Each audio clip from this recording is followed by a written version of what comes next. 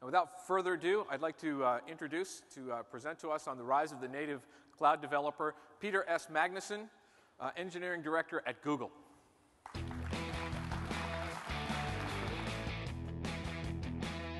right. Is this mic working? Yes, sounds like it. Did I get logged out?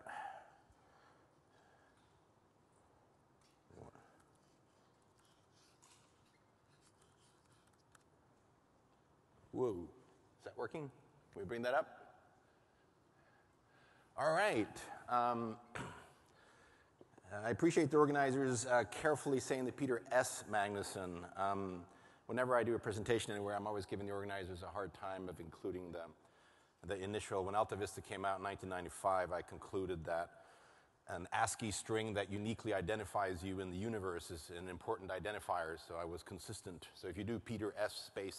space Magnusson on a search engine, it should just be me on the first page. But it doesn't, I suppose it should be insisted on the audio because pretty soon everything everybody says is going to be transcripted everywhere, right? So I suppose the searchability in the audio. But it's okay to just say Peter Magnusson in the audio. So hey guys, it's great to be here at ZendCon. I'm Peter Magnusson. I'm an engineering director at Google. I work with cloud platform products.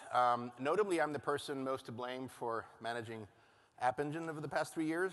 And to this crowd, I'm happy to share that I'm also the person most to blame for making PHP an authority, a priority on our platform. So I'm happy that I'm able to attend here without being embarrassed at the first question being, why don't you support the biggest web language out there? I put in pause for applause here to see if you guys were awake. All right, thanks. I'm allowed to throw these out, apparently, so that's for...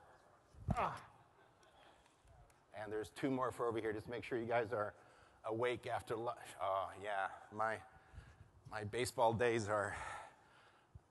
Oh, that's pathetic. That is pathetic. All right. Thank you. Yeah, 30 years of RSI have really ruined my choices of becoming a pitcher in the second stage of my life. And if I remember correctly, the very first question that I got from the very first crowd of developers that I met after joining Google a couple years ago was, when are we supporting PHP? And in fact, it's long been the #1 by far requested feature for App Engine. So now at least the public issue tracker has the term started on it. So it's safe for me to show myself at a PHP event. And it's great to be getting involved with the PHP community. A significant proportion of the web, of course, as you all know, is PHP. PHP developers in general are big users of Google APIs. And now with both PHP on App Engine and on our new infrastructure service in Compute Engine, we're also in the business of providing PHP hosting options as well to the community. That jumping there, I need to exercise more, seriously. I got my wind. What I want to talk to you guys a little bit today is what I'll call here cloud native developers. With that, I mean developers who are targeting public cloud computing as their target environment. And that's a transition that developers in different languages do at different stages. So Google, as you probably know, runs some pretty large services: search engine, YouTube, Google Maps, Google Mail, so forth. We keep a surprisingly large number of servers busy. For the most part, these services live in the cloud. So Google was a cloud company, of course, before we knew to call it cloud. So not only are these services operating at large scale, we need to deliver them under some pretty serious constraints. They need to be highly available. To give you one measure, Gmail last year delivered 99.98% availability. They need to be fast. Our average search query response time is roughly 1/4 of a second. And we need to have these things run in a cost-effective manner. When you're running at scale and when you're primarily ad or hosting driven, your margins need to be defended on your infrastructure side. We need to be distributed. We need to be secure. And whereas when we began doing these things at this scale, not many companies besides ourselves were doing it. Today, these characteristics are true of all manner of size companies, notably startups that target large numbers of users, but to various degrees, they apply to everybody who makes a living from some kind of an online service. Now, in opposition to all these environments, to all these requirements and demands and constraints, we must, at the end of the day, deliver an agile environment. We need to make it as simple as possible for our engineers to innovate and ship. So agility is about focus. It's about being effective rather than efficient. It's about going from whiteboard to device, the amount of time and effort it takes from going from an idea to being implemented, shipping it to the end users, usually nowadays on some device. And like Andy said this morning, it's about agile delivery, not just agile development. And by the way, it's about being able to unship things too, about being able to test the waters with A/B testing and being able to roll things back in an agile manner when something's wrong or wasn't working as you expected. So when you're building something, be it a website or a mobile application, as you map out the core product logic that you need, then even the simplest idea starts encompassing a wide range of deep technology stacks. We have operational concerns on top of this, provisioning hardware, keeping operating systems maintained and patched, continuous deployment of your own software, scaling it automatically when traffic levels increase, setting up the tooling, instrumentation to monitor how your service is performing, identifying issues or even potential security breaches.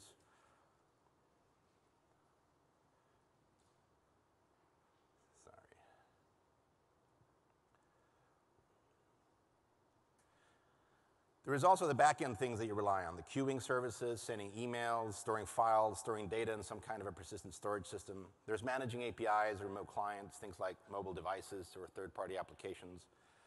There's all of the optimization services, analytics, compressing static assets, serving them at the edge cache, speeding up page load times. This and more is all extraneous to the code that's unique to your service. This other stuff, it's important, but it's rarely in and of itself adding value to your business. Not anymore. It used to, back when few people could do all those parts well. But now it's a much more level playing field, so you can't distinguish yourself easily on these necessary building blocks. If you or your team are spending time working, understanding, configuring, managing these other parts rather than your core business, that's basically a waste of your time. That is the main challenge to maintaining high agility. So what we at Google and others have done is to break out these generic items, strive to build standalone multi-tenant service versions of everything that's generic. We have dedicated teams internally, world-class experts in technologies like Bigtable, NoSQL storage systems, MapReduce, responsible for making sure that the core shared resources are always running, always tuned for performance, always patched and available to any other development team inside the company that wants to take advantage of them. Now, the idea of shared services isn't exactly a revolutionary one, nor is it ours. Plenty of organizations try some version of this approach.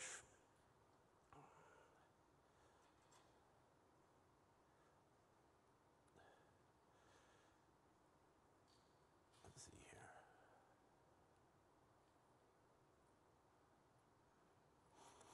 In fact, if you'll allow me a segue, variations of this overall pattern date to the 4th century in a parallel I've drawn in the past, where I liken the strength of cloud and the transition to cloud public computing as being similar to the nature of the paradigm shift of the creation of bazaars, which of course was flavor of marketplaces as a driver of the creation of cities and thus the creation of civilization as we know it today.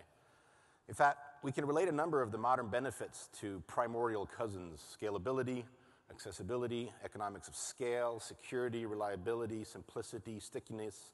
These were all benefits that the individual merchant could derive from setting up shop inside a well-organized market. And certainly the internet in and of itself is something of a bizarre model, but it's more of the sort of chaotic jungle. The public cloud platform is more of a direct comparison, has trust and curation functionality that comes from targeting a particular community of developers and applying a certain set of conventions and rules and standardized services, and is striving to make developers successful for its own good, analogous to how cities have always understood the importance of catering to merchants. So A service approach is more likely to work if you make your services as easily as possible to be consumed by other engineers. So a key ingredient to this is consistent API standards. That includes things like well-understood authentication, serialization, discovery and transport standards, so that as a developer, I can quickly start coding against an API, even if I haven't specifically worked with it before. For example, many of our PHP APIs now work within a single client library. For example, a common standard for application identity, so that every low-level service knows which application is attempting to access it, and in many cases, which user. One of the best ways to accomplish this is to make it easy for the provider of these to build the same set of standards as well. It needs to be easy for the service developer to hook into the same authentication, authorization, billing, transport standards, rate management, so forth. For example, our cloud endpoint service allows third parties to build and expose their APIs using the same authentication, management, discovery, and rate limiting infrastructure that we are using for our own APIs. And this is a bit of a theme today. It seems completely coincidentally, by the way. It's just clearly where the universe is at. App Agility, I hope I pronounced that correctly, that Zen announced today, is right in line with this philosophy. So if you're a Zen framework user, I bet you're excited about that announcement. And I'm excited to hear specifically that App Agility chose to be an opinionated approach to best practices.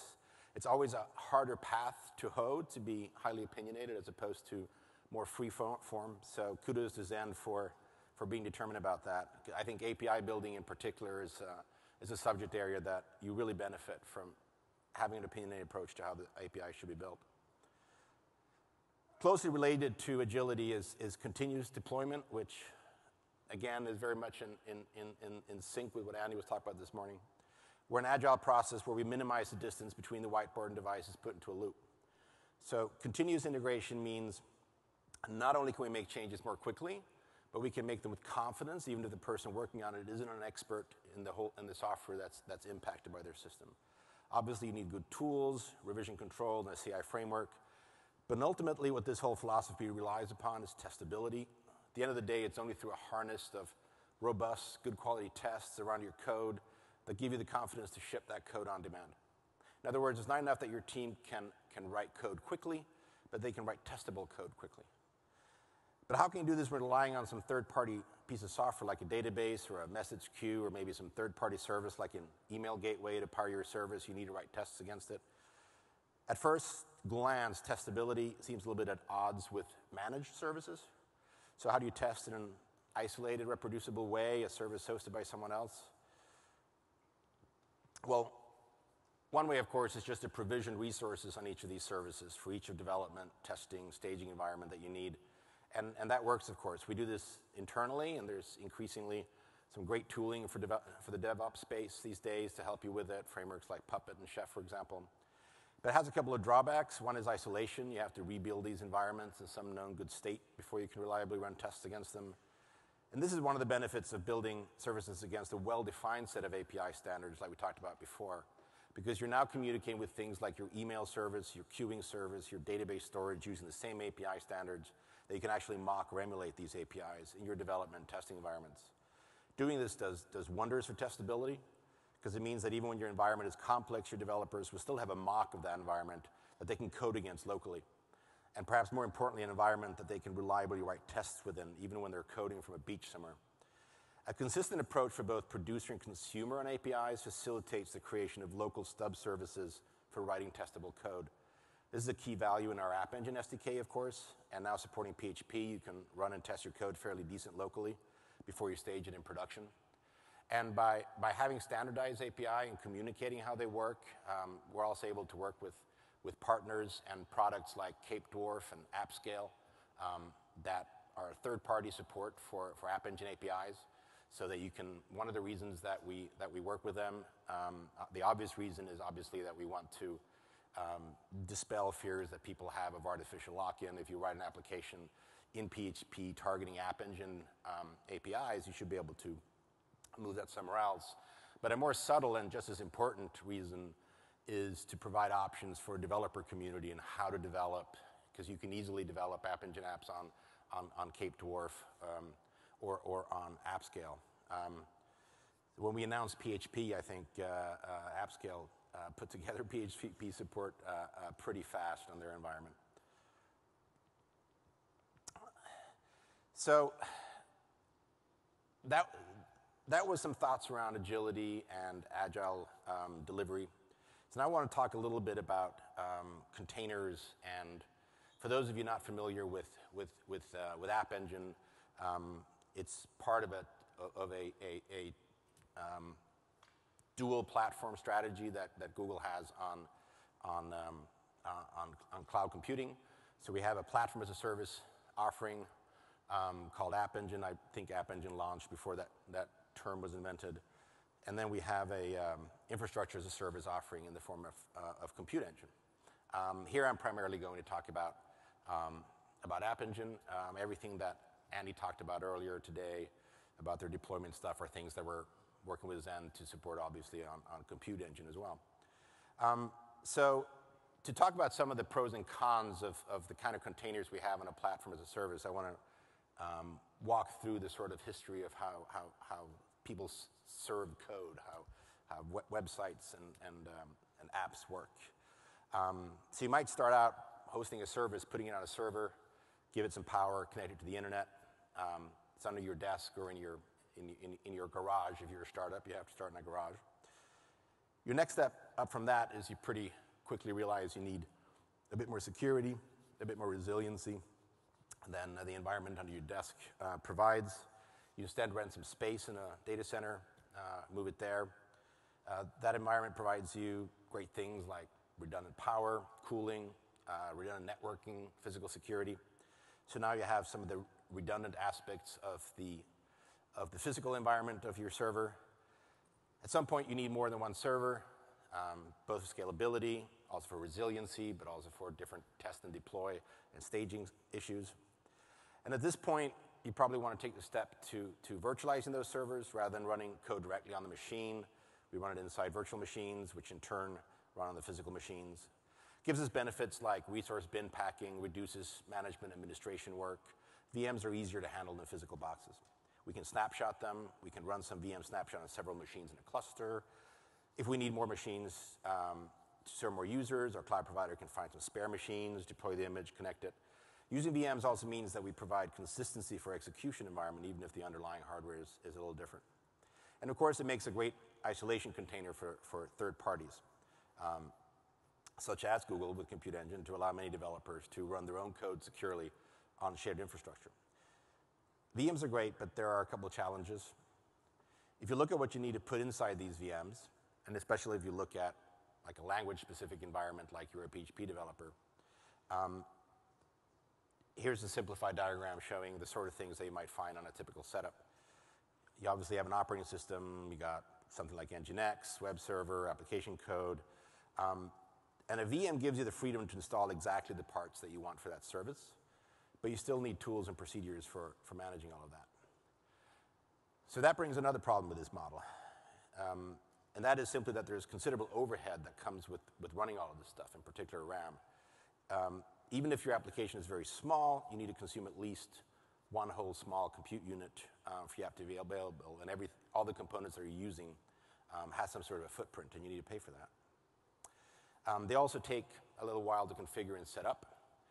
Even if you've tuned them to the hilt and get them up in 20 seconds each, that's still kind of slow for responsiveness. Real-world environment, you're probably hard-pressed to, in operating environments, see something much better consistently than minutes to several minutes.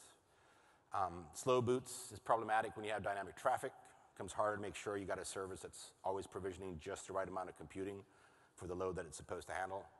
Once your service is operating at gigantic scale, this problem is actually simpler from the sense of resource provision. Gigantic scale brings some other issues, but the law of large numbers starts working in your favor. So, for example, it's fairly straightforward for us to understand resource requirements for YouTube over a diurnal variation, because no particular hit video is really going to move the needle on a global scale. If your service is smaller, it's a problem, one that's usually resolved by over-provisioning, which is expensive. So how can you fix this? Well, how a PaaS goes about addressing this issue is to note that a vast majority of PHP applications have a large amount of generic things in common: standard OS, servers, SQL, interpreter. You might configure things a little differently, but most PHP web applications run largely the same software. And in fact, really, it's the execution space inside the interpreter and its memory that needs to be unique to your particular application.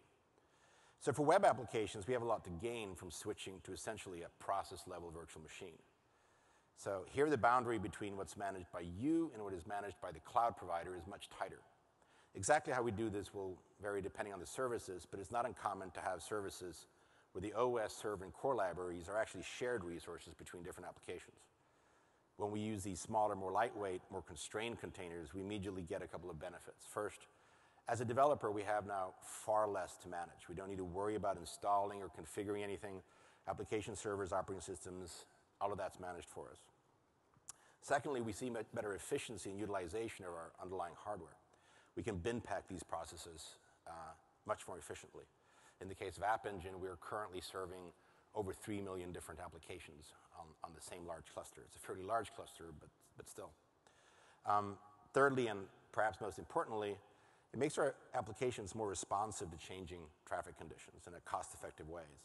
In fact, we can scale up dramatically in a matter of seconds. But this shared approach also allows us to move out from a fairly complex, hard-to-manage system into a multi-tenant environment. So that moves a huge part of the attack surface from a security point of view out of the equation. I want to deep dive a little bit on security. There are lots of different kind of benefits with going for these kind of computation environments, but I want to emphasize security. There are no ports to probe the container on. You can't send packets directly to it, things like that. There's no local file system. Obviously, your app is completely separated from other apps, but what's important is that it interacts with the outside world through very well-defined interfaces. So worth noting, for example, is that App Engine's auth system makes it really easy to partition off part of your app's URL space such a way that it can only be accessed by authenticated admins of the app. And there's nothing that you can do as a developer to bypass that. Authenticating using your Google accounts. So, for example, that's a great way to run something like PHP MyAdmin in a very secure way. So unsafe functionality disabled by default. The same security team that scrutinizes all of Google's other high-value products has applied its expertise to PHP with the aim of producing the securest possible configuration. And this was actually one of the hardest phases of the project of adding PHP to Google App Engine. So, and we're security conscious across our features as we add them. One example is that we, post-launch, added the ability to import code from Google Cloud Storage, which is useful for various templating libraries and things like that. But we only allow importing from buckets that you've nominated in your php.ini file, which is a configuration file. So there's no way in the code to load in code. There's no way for programmatically load in code from a bucket that is not named in a configuration file. Now, let's see here. So back to burstability. Here's a real-world example of this in action.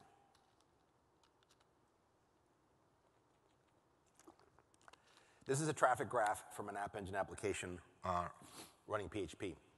It's a fairly ordinary PHP site. This was actually one of the first, if not the first, sort of real-world PHP sites at Google that was hosted on App Engine. A senior executive at Google promised this company that, oh yeah, we can help you with this launch, and we got a 48-hour notice. Can you support, this company doing a big PHP launch? And we said, are you serious? We haven't. This is beta. We haven't even opened it. It's still being whitelisted. So we scrambled. Well, it was a busy weekend.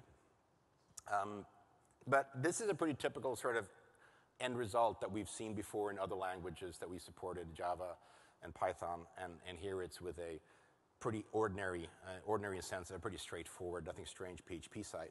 And it was getting very little live traffic. But then suddenly there was a press event. It drew a lot of broad media. And all of a sudden, it jumps by multiple orders of magnitude, up to about 60 queries per second. That's equivalent to a load level of about 5 million queries, 5 million hits a day. Now, 60 QPS isn't terribly challenging. This was a very challenging thing for for this company, they didn't quite know how to easily migrate from a single server to handle this peak, and they didn't know if they were going to get 20 QPS or 500 QPS. But we have customers on App Engine peaking above 50,000 QPS.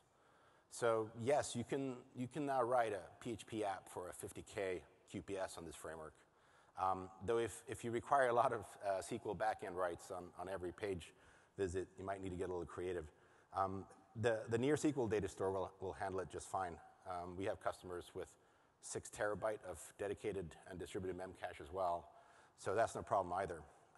So I think one of the things that we're doing here, and that we look forward to working with you guys, is usher in a lowering of the threshold of how difficult it is to build and run PHP sites that scale to really serious levels. Now, the site owner didn't actually realize that this had happened a few hours afterwards when he checked the graphs. There was no alerts, no warnings, nothing like that. It just did its thing. So this just shows how lightweight compute containers can be hugely advantageous in the building services that both need to be responsive and cheap. And the reason for that is that because the containers are standardized, we can literally allocate inside the cluster new containers in less than a second. So literally in the time that it would take you to load the entire page, we're spinning up whatever resources you need. So it's not just the ability of going from very small to very high. It's really the second derivative of the curve that is real measure. You know, how many timeouts are you getting when you're hitting a really crazy curve like that?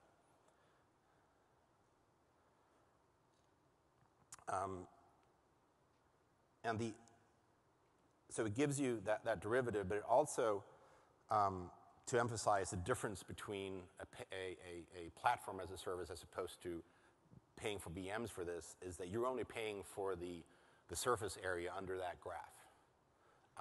You're only paying for the resource that you're using. So you do not have to pay for computational resources standing by. And the reason that works as a provider is that we have hundreds of thousands of developers writing millions of apps. So no single app is really going to move the needle very much. That's not entirely true, because we're beginning to have some applications that are, if you throw up a 50 QPS app and start running that, then that'll actually get our attention. So you can't put 100 of those without us noticing it. But by and large, there are all resources available for any sort of realistic thing that you're going to need.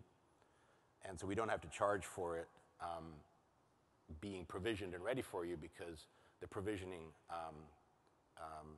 can be shared. So those are the things that those small generic containers boil down to, and we've spent a lot of work introducing PHP into this model, right? Which is essentially what we've done, is to support the Zen core interpreter in this environment, and adding support for the App Engine APIs, and adding support for that in the SDK. It gives a scalable environment, very low cost to idle. In fact, the free tier on App Engine is quite generous. So you can write a PHP app that essentially runs for free if it doesn't get too much activity. Makes it easy to do multilingual apps, in the sense of that parts of it are maybe in Java and parts of your app may be in Go for different reasons. And it's fairly easy to make, especially with new support for modules. We believe it's very secure. And in particular, you don't have to worry so much about the security. Very much of the security things that you would need to care about if you're running your own PHP site is managed by us. And I believe it's easy to build for and easier to own as well. So it's no secret that speed matters when it comes to building a successful online property. A few years ago, we published a study where we deliberately slowed down the speed at which our search results were being presented to a small subset of users. What we found as we slowed down page rendering times to a user even slightly is that it translated into a measurable reduction in the number of searches that users would then come back and perform. So other services and other companies have obviously done similar experiments with similar results. Speed matters. So it's actually the third of Google's 10 core philosophies. I should be able to rattle them all off, but I can't, so I looked this one up. Fast is better than slow is one of the core philosophies. We try to keep core principles simple, so easy to remember them. From what we've shipped at Google has long been a company obsessed with speed, from online properties like Search and Gmail to technologies like V8 and our Blink rendering engine in Chrome, the Spidey protocol, which is the next generation replacement for HTTP. We invest in these because we know it's not enough only to require products to be fast, but we now use site speed and performance as one of several factors in PageRank, and we've shared that publicly. We know that sites that perform responsibly will yield better experiences for end users, and they will prefer a speedy site over a slow site, other factors being equal. But delivering a speedy response is difficult, especially when you need to do it globally. First of all, as a developer, if you're building a front-end web service, you have to work to optimize your experience for the web. Things like concatenating CSS, spiriting images, deferring JavaScript execution. While we are gladly some distance from the time when you might need to rewrite different versions of your sites for different browsers, and hopefully it's going to stay that way for a while now, certainly there's something to be said for optimizing your front-end code for different devices. And then perhaps most importantly, there's the importance of being able to deliver this highly optimized experience to your end users from the server or servers that it's sitting on to the user's browser. There's a lot of things you can do around machine tuning, caching, and network optimization that if you can do that to make your service faster. Similarly, increasingly, everyone on the web becomes a global brand. Your customer can be anywhere. The first implication of this, if you're running the operations of something, is that there's never a good time to take down your service. When you're running an online service and your audience is global, then you need to have that service running all the time. But that's really hard to do. And some kind of scheduled maintenance is inevitable for most configurations. Even if your own code doesn't need to be updated, there's always patches to operating systems, application servers, web servers, tools, et cetera. And of course, the machine that these rely on will inevitably fail from time to time. So for us, reliability is enormously important. We invest heavily in globally redundant tools and teams spread across time zones that are charged with making sure these services stay online. Internally, we've set a standard that is sometimes called meteorite-level reliability, which means that even if something something destructive hits the data center that a service is operating out of, that service per se should keep running, and ideally as few users as possible should notice, and if they do notice, it should be very, very intermittent. In practice, alien attacks aren't likely. It's more likely things like wildlife getting into cooling systems, backhoes turning over power lines, somebody pressing the wrong button somewhere. But the principle is the same. Your underlying system should not depend on any particular piece of hardware all the way up to a single data center. So a multi-tenant system like App Engine can be built from the ground up to be multi-data center. So we've shared publicly that our storage systems that underlie it, that are where you would commit any changes to, are resilient to losing more than one data center. So if you're using the storage systems that comes with API as a PHP developer on App Engine, that's all you need to do to be resilient. You will not lose that data. And if there is an outage, then your system your app will restart somewhere else pretty quickly. We're not immune to doing stupid things that bring down our systems in various ways. Nobody is. But interestingly enough, when we have had 18 months ago or 20 months ago, we had a multi-hour outage that impacted a large proportion of developers. But interestingly, none of those developers really had to do anything to get their apps back up. There was no loss of data. There was no corruption. It was an issue of it being unavailable, but then it was back up. The second implication, if your customers can come from anywhere in the world, is at some point your performance is going to be impacted by a fundamental constraint that you can't change. That's the speed of light. There's not a lot to do about it. Larry famously has said at Google that he's a little frustrated that we can't fix that, and he's open for any suggestions for how to get around that. But if you're building a global framework, and if you do the math on how long time it takes, even on the best possible conditions for packets to make it around the globe, this does impact things. So this becomes, of course, more acute when you have to respond to the user. You need to shuttle back and forth between different services to actually deliver a response to an end user.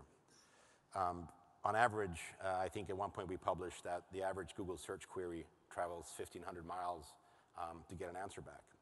But what that means is that when you are building your systems and then you're comparing different environments for you to be running your systems on, you need to take a global perspective and a system-level perspective of benchmarking of what the performance is. In particular, Google has quite an extensive network of our own that we route things to as soon as you get into it. So if you're running something on Compute Engine or App Engine at Google, the end user will come in through one of our edge gateways, and then from there on, it's routed in our internal network. So a great network is a heart of your system's performance. And the picture behind me is a networking room from one of our data centers in Oregon. In fact, our newest networking rooms would have been fairly well-sized data centers in and of themselves not that long ago. So what's between your data centers is as important as what's inside them. And I think this is one of the single least observed or measured things when people look and compare with different options for where to run things and how to build things. In our case, we're the first and only non-ISP company to own submarine cables, for example. We led the consortium that built the Unity cable across the Pacific with several terabit bandwidth between US and Japan. And we have a network that spans the globe. We peer directly with virtually all major ISPs worldwide. We can hand our traffic directly to the end ISP for the best performance. So by putting public cloud computing options within our systems, and in App Engine's case, we have a cluster of data centers in Europe and we have a cluster of data centers in North America, then if you're getting into that environment, you're actually not routing on the public internet to get to it. You're actually routing inside fiber that's largely owned by us and managed by us. And it's also one of the more advanced networks you'll find. For example, we've been running a global SDN backbone for over 2 years, OpenFlow powered backbone, connecting all of our data centers worldwide. That improves cost and performance and scalability.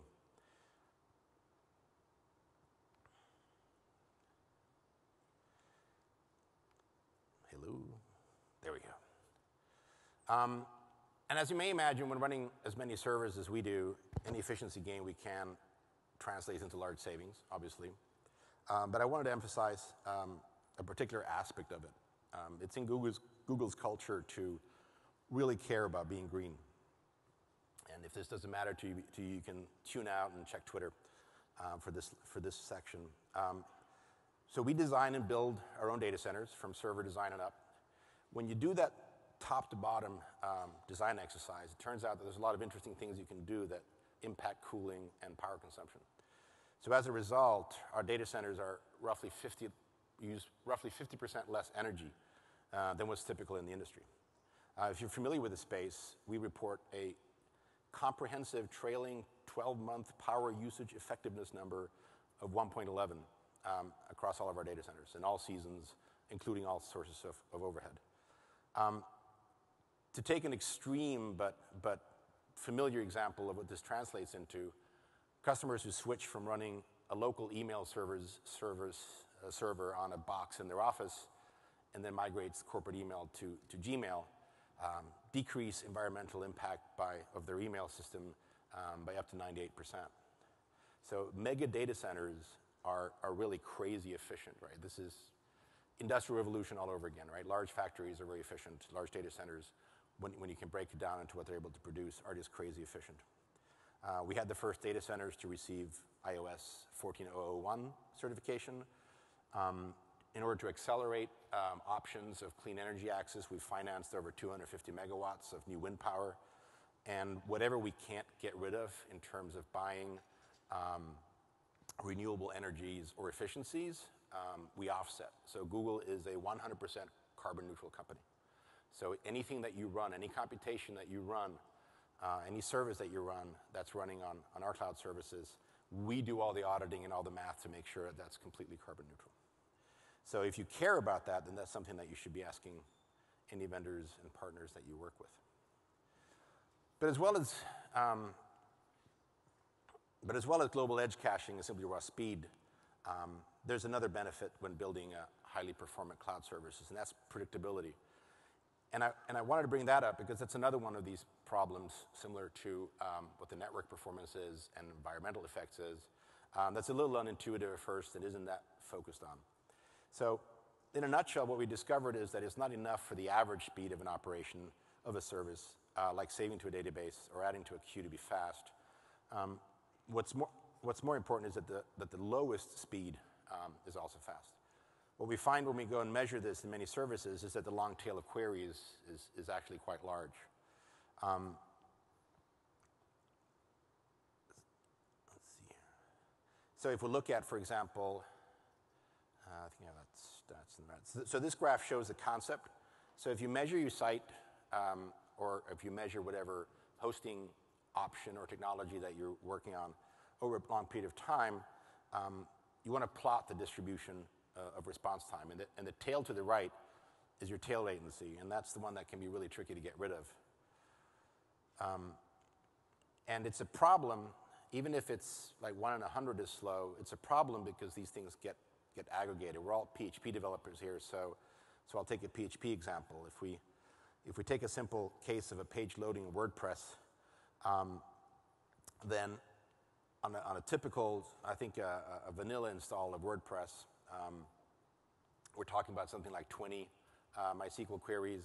And what I understand, and I'm not a WordPress expert, so throw tomatoes if I'm completely off base here. My understanding is that a typical full-scale WordPress site will be looking at something like 50 or 100 MySQL queries on average per page. And of course, if you're having a strict dependency on getting answers to all of those and your internal service has a tail latency issues, then you get these quantization effect that, sure, it might just be 1 in 500 that have weird characteristics, but that will translate into 1 in 5 page visits having weird characteristics. So you really want to look at the distribution you want to measure the whole system at the end of the day as it's viewed by the customer, and you want to measure that a lot of times you can get a distribution of what your customers experience.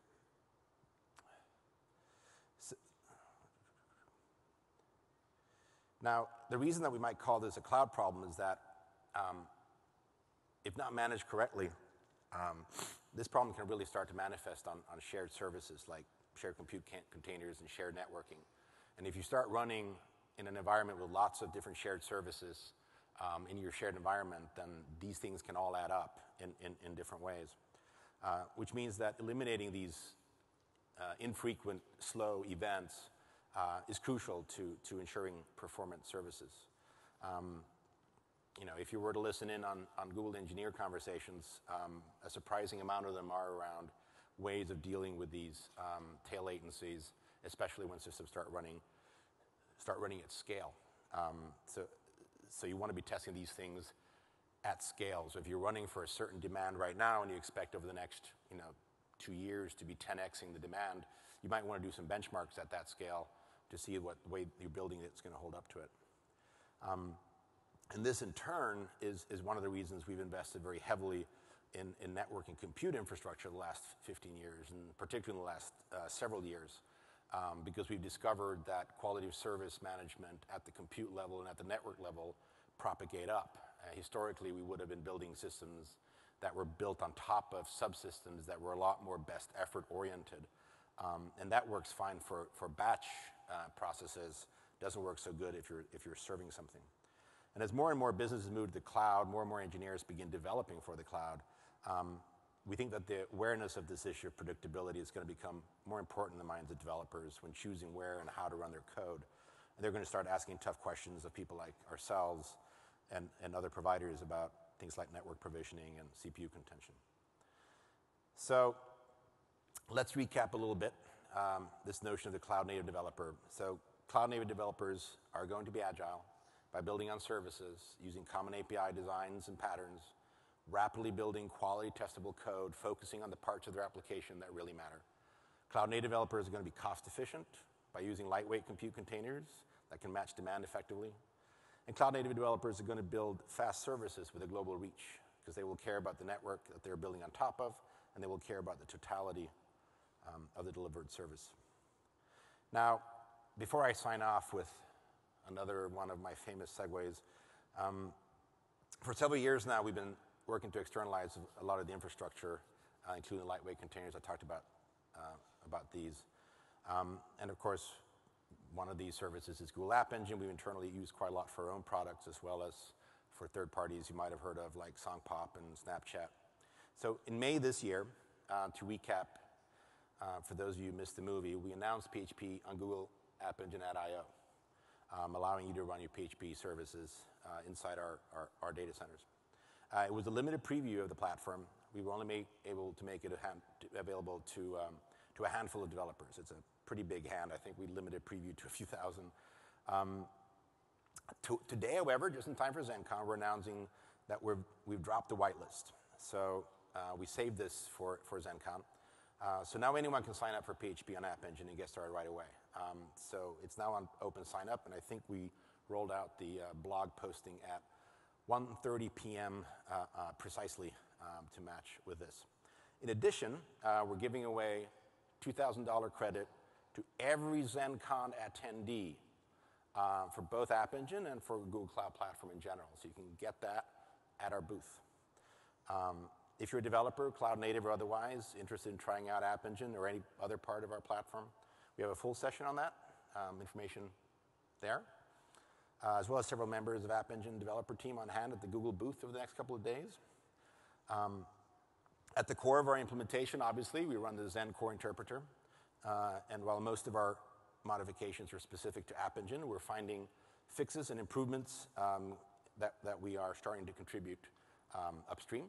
So we're very excited about being an active member of the core PHP development community.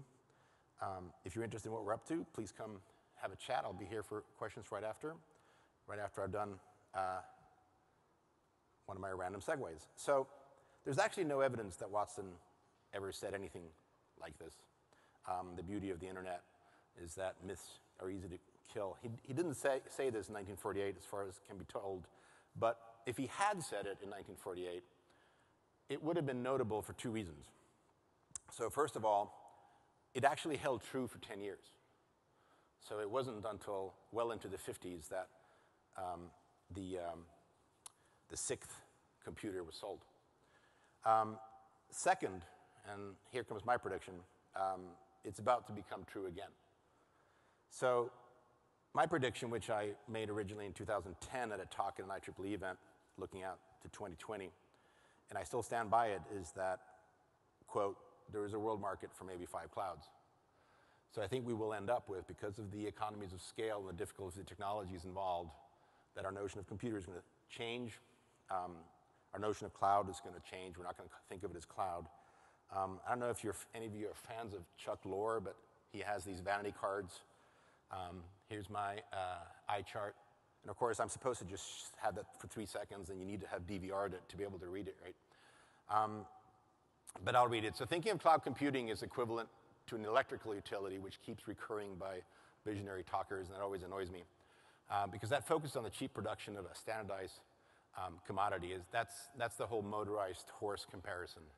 I think what's going on is much more fundamental. We don't use the phrase personal computer when we talk about tablet, smartphone, set-top box, or Google Glass. Nor do I think in 2020 are we going to use the phrase cloud. We'll be talking about something else entirely, something that today we don't even know what it is. But we know what the contours will be, because we know the main agents will still be humans. Humans don't change much. We know it will be about making money, socializing, being entertained, and 10 billion people, because we're going to cap it around 10 billion people, struggling for a role and a voice in the first truly planetary medium. It will change our society in a manner like no previous single revolution, instead bringing the incremental revolutions of printing, press, telegraphy, photography, telephony, radio, video, computer, cell phone, and internet into a single digital realm. And I think we will be telling our grandchildren, all of us here, that we were here when this was all being created. And that's my presentation. Thank you so much.